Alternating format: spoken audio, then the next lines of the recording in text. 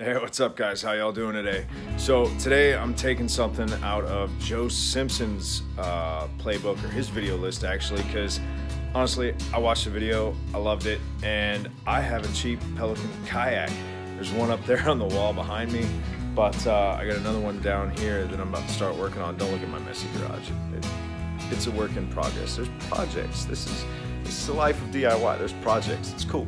Anyways, this is the seat that I'm going to be putting on today. It's a little boat seat from Wise, and something right off the bat that Joe Simpson said, but he didn't make a real hard point of it. It's got to be a Wise seat. The brand is Wise, and I'll show you the reason why. So on the bottom of the seat, this is where your legs come out. That's the back of the seat.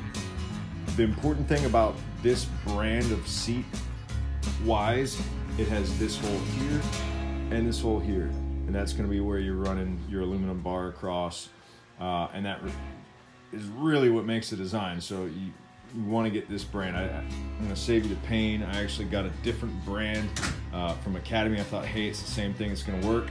Well, newsflash, it didn't. So now I've got this a week later, and we're going to put it in. And this is the seat we're replacing. It's the flimsy back. You're sitting on plastic, your butt's getting wet. The idea of this seat is to bring you up, give you some storage underneath the seat, and keep you a little bit drier. I'm gonna leave these here just because I don't need to fill that hole, and maybe I'll use this, who knows. But all I've done so far is cut off the little tabs from Pelican that were on there blocking it, and now I'm gonna drill out these rivets. All right, y'all, so use a drill bit that fit right inside the rivet head, and got the seat off super easy. Took me like 30 seconds. All right, and there's where it looks like. That's where the seat had mounted. And what we're gonna do, I got these 1/4 20 well nuts. I'm gonna drill this out a little bit bigger, and then these are gonna slide right in. When you look for them, I got these at Lowe's. They're in the specialties containers, wherever those are in the hardware, and it'll literally say 1/4 20 well nuts. That's them. So guys, in order to make these holes, what I did was line the seat up on top of it. Now the screw's gonna go through here and into the seat, but what I did was I marked it off, and then I took a punch and punched my hole so the drill bit will be able to set down in that hole, and I'm not gonna make a giant mess. All right, y'all, we're back. So a lot of that DIY I could not film. One, it was a little stressful, and two, I'm just still figuring this out. So anyways, the little flapper back is gone, and now, of course you can. Where you at? Hi. All right. So the flapper back is gone, and now the Wise seat is installed. Just like Joe Simpson. I'm gonna list that or link that video down below or up here somewhere. Anyways, so the parts that I had to figure out for myself from Joe's video: four-wheeler brake, was this bar right here. This is 3/4 inch aluminum, square tubing, and you know, once you figure it out, it works pretty good. But so Joe's was a little different.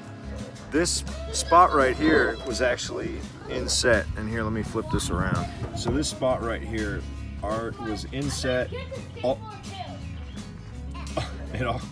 Pardon the children noise. And it already had a well nut in it. I had to make my own since I didn't have that.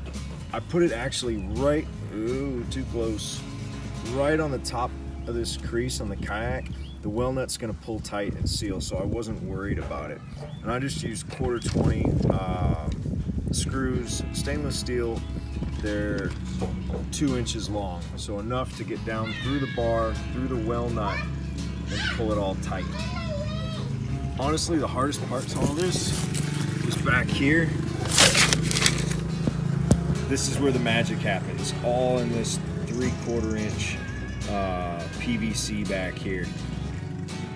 With mine, I've got this U-shaped cutout, so you really have to put some thought into how high you make this. It determines your seat height,